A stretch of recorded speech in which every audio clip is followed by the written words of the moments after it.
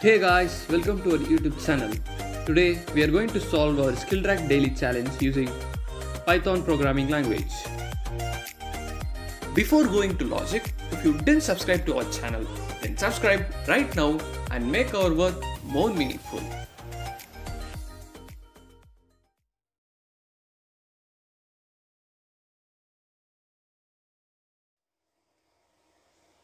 First, we'll understand our question. The program has to accept the n integers and print the integers in a single line until no digit is repeated throughout the integers. Similarly, print the other lines also. So, if no integer is printed, then we have to print -1 as the output. Now we'll take our first test case. So in this test case, we have 7 integers and the digits will be in the empty string. So first we have 12, where no digits are repeated, we have to print 12. Then we have 5, so we'll print 5. Then we have 98, so we'll have 98. And then we have 54, where we can clearly see that 5 is being repeated. So we must remove all the other digits and print this 54 in the next line. So after that we have 71 and then we have 44. So here 4 is being repeated. So we have to remove the other integers and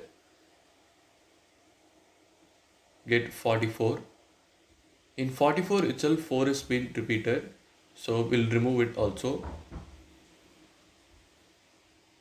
So since 4 is repeated, that digit will not be considered. Then we have 123. Here no digits is repeated, so we'll print 123 in the next line. So this will be our output. Now we'll take our another test case. So in this test case we have 4 integers. So we have an empty string where we store 202 and we can see that 2 is being repeated. So we'll remove this integer and then we have 115. So in 115 also 1 is being repeated, so we'll remove 115 also. And then in 66 6 is being repeated, so we'll remove that. And then 4124 4 is being repeated, so we'll remove 4124 also. So since we have no integer, we will print -1 as the output. Get clarifications for any program and clear your program errors effortlessly by using our Instagram page. Programming made simple here. We have mentioned our Insta ID in this video description. Now let us implement our program. First we'll get the inputs, that is the integer n and the array. And we have a variable called found equal to false for that -1 case. And then we'll define a function as check digit, where we are going to check whether the digits are equal or not. So if the len of s is equal to the len of set of s, means that is if the digits are not equal, then we are going to return true. And now we have a while loop, while arr. Here we have the condition, that is if the check dig of str of array of 0 is equal to false, means that is if the digit itself is repeated, means we are going to remove that digit and continue. And then we have digits equal to an empty string, where we are going to store the previous values to compare it with the current values. And we have printed equal to false to move to the next line. And then we have a for loop for index in range len of array if the check dig of digits plus the str of array of index. So if we have the check dig equal to the digits plus str array of index, then we are going to print the array of index and use the end argument, and the digits will be appended with the array of index. And then we'll change the found and the printed equal to true,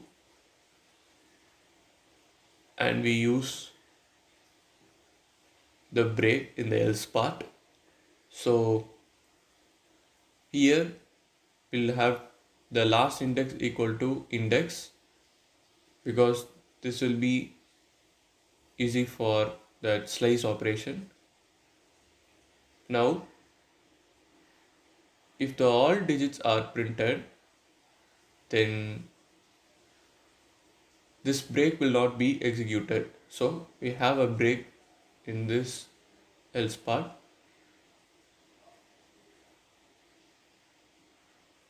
And then we'll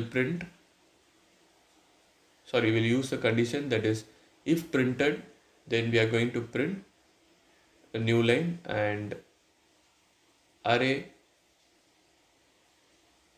is equal to the array of last index, the slice operation.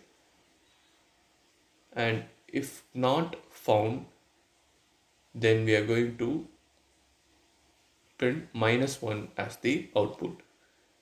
Now let us execute our program. We'll pass our first test case. So we have got the correct output. Now we'll pass our second test case. Here also we have got the correct output. Now we'll pass our third test case. Here we have got -1 as the output, which is correct. Our program has passed all our given test cases successfully.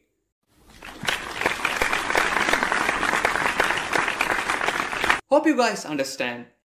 Thanks for watching. See you next video.